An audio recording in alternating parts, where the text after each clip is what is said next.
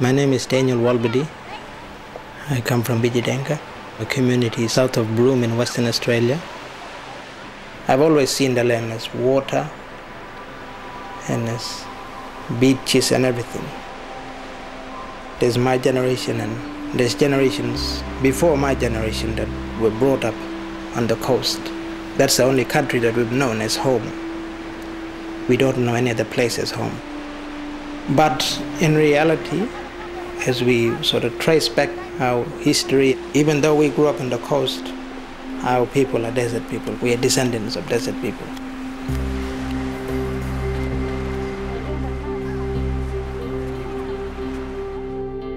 I'm at peace, when I'm painting.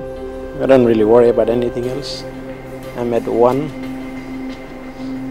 Yeah, and I guess my spirit is at ease when I paint.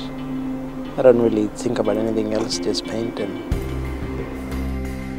in regards to using colors, I always try and maybe find one way or another in trying to make the colors meet and create this marriage between the different colors.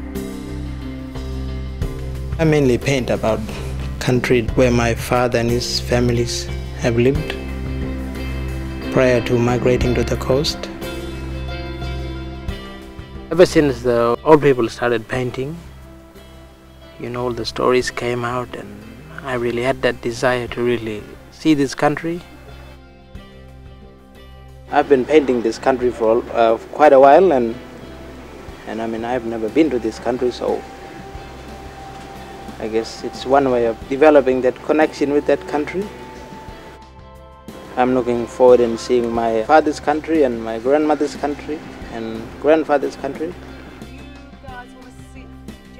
Many of the old people still tell the stories and recall that due to drought, weather conditions, many of the water holes, that was a source of water for them, dried up. Water was scarce and food was scarce. So it's still clear in their mind the reasons why they had to leave. It was mainly to do with the water and matter of surviving. They tell me, because I'm the youngest person painting, that I must paint this country to keep it alive. This experience will continue to be reflected in my paintings. I guess this is one way of maintaining it, is through art and through recording stories and having trips like this back to country.